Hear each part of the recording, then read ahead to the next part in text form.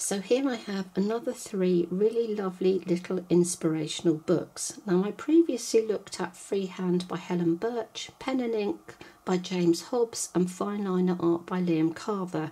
So these 3 are all by Helen Birch. So the first one I'm just going to have a look at is Just Add Watercolour. Now as I mentioned in the previous video, they are quite chunky little books, just under A5 with very flexible covers. So this one was published in 2015 and we have this beautiful index here of pictures, all of the pictures that are featured in the book. Very colourful little book this.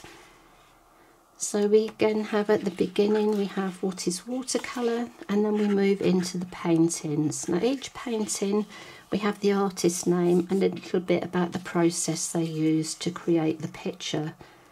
Now this is one of my favourites. In fact my 3 favourite books are all by Helen Birch in this series. It's really hard to find the books. I don't even know, I think they just popped up in my Amazon based on my history of looking for art books, but it is quite difficult to find them. So if you know of any others in this series, please let me know. Now something I forgot to mention when I looked at the other 3 books is when you get to the back of the book, I flicked through it and then didn't actually mention we've moved on to another little section.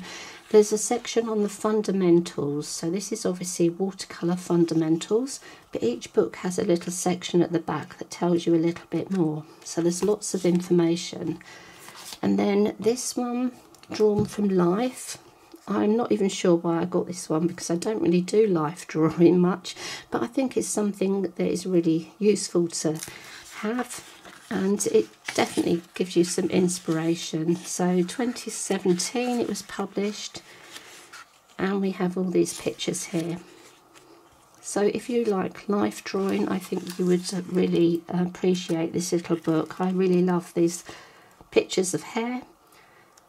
I'm not very good at faces, I don't really do figures, but there is still something in here to help me. So at some stage, you know, you need to experiment. You shouldn't just draw the same thing every day. So we have quite a bit of information. I think some of the portraits are really pretty. And then we have one of my favourites, which is Just Draw Botanicals. Now this again was one of the most recent books. It was published in 2020 and this is absolutely stunning. So we have a little bit at the beginning and then we have all these beautiful pictures of flowers and fruit and vegetables. It's such a wonderful, colourful little book. Why botanical? And then we move on to the artworks again. The artist's name up here, a little bit about the picture, and these pictures are absolutely stunning.